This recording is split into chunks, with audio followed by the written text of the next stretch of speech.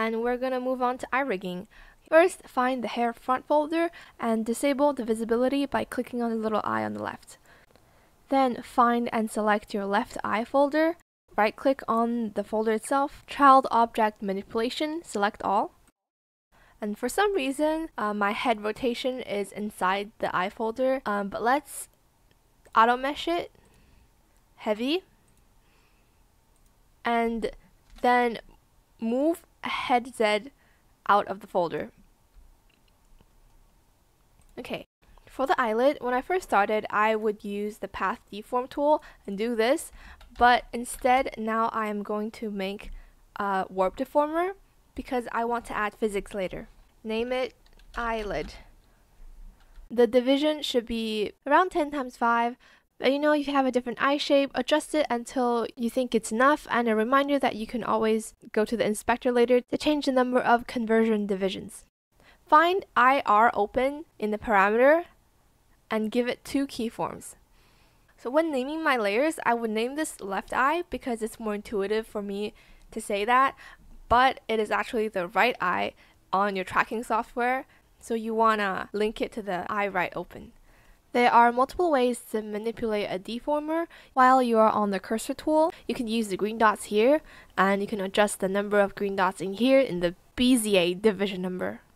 But let's say if there's a green dot in the middle and you want to adjust the dot, but you end up moving the whole thing instead, you can click this X and then you can continue to move. Or you can also move the points individually, or you can use this tool, this deform brush tool. You can hold B to resize and just brush it to whatever form you want. For IR open, we're going to drag it to the left, meaning the eye is now closed, and we're going to transform the eye closed at that key point.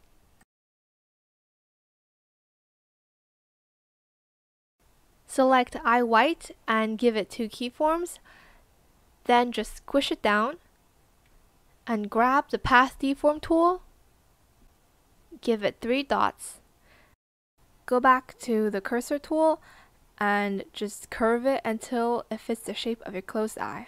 And do the same for your eye corner. Just give it 2 keyforms and then squish it down.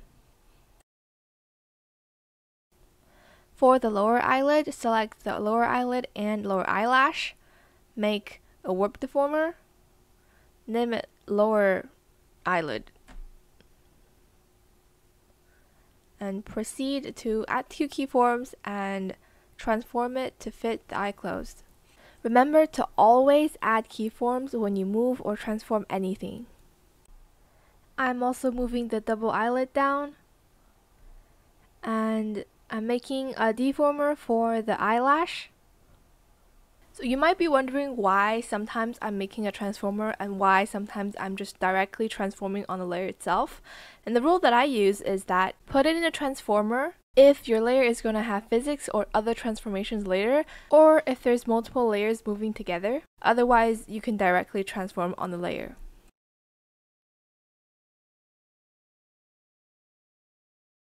Then select everything the iris, create a deformer called iris close,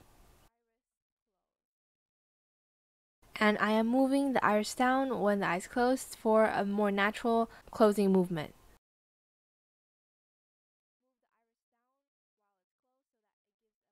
Then right-click on the parameter IR open, select. That will select everything that is linked to this parameter. Hold Ctrl to deselect iris closed, and then add 2 keyforms on IR smile. Move it to the right, then grab the deform brush tool and brush the entire selection to transform his eyes to smiley eyes.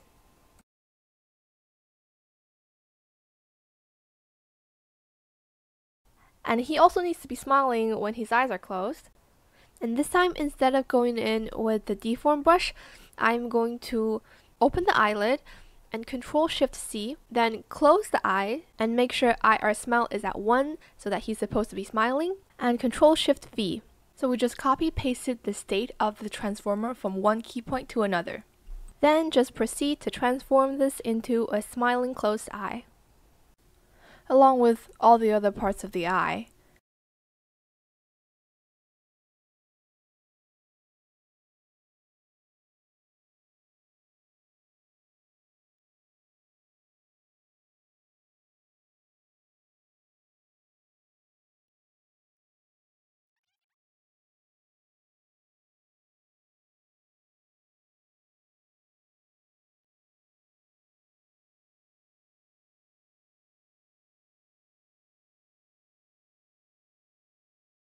Make sure to check there's no gaps when your eyes are opening and closing.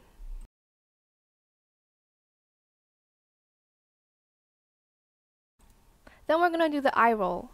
Select the deformer iris close and give it another warp deformer, call it iris roll. Adjust the number of Bezier divisions to 2x2, and the second one is depending on your preference. I did 8x7.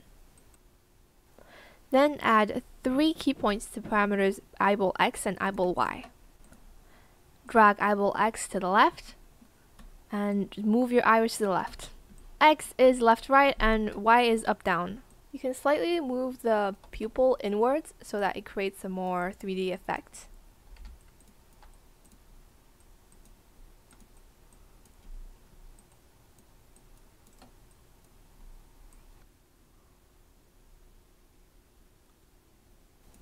Once we're satisfied with that, we move to eyeball Y, drag eyeball Y to the left, and that is downwards.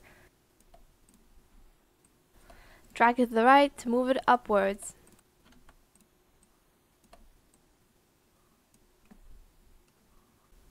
Then, if you go to link parameters over here, we have established X and Y, but the 4 corners are still unrigged.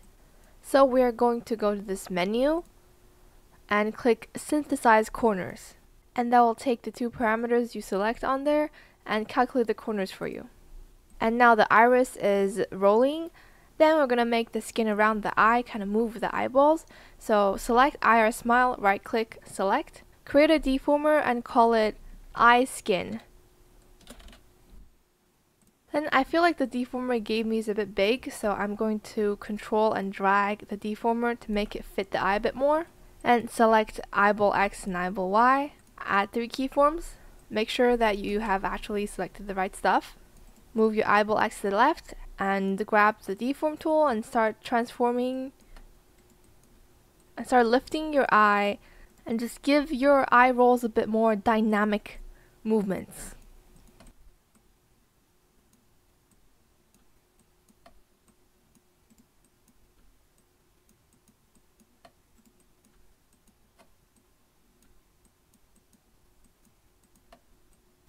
And when you have done X and Y, synthesize corners again. And your eye should be moving smoothly. Okay, then I am going to make the eye look shocked when they open wider, and I'm recording this later, so ignore any inconsistencies. So click eye are open, but right click on the name, edit parameter, make the maximum 1.4, click OK. Then right click on the dot area, select, and give it 2 keyforms to cover the new maximum we just added. And drag to that key point, deselect iris close again, and just deform the eye to make it open wider.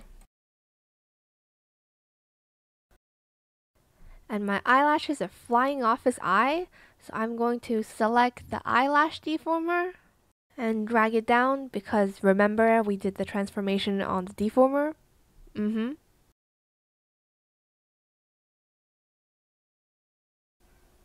Okay, then select iris close and shrink it, to give it a more shocking expression. And we're done eye rigging. Next is eye physics.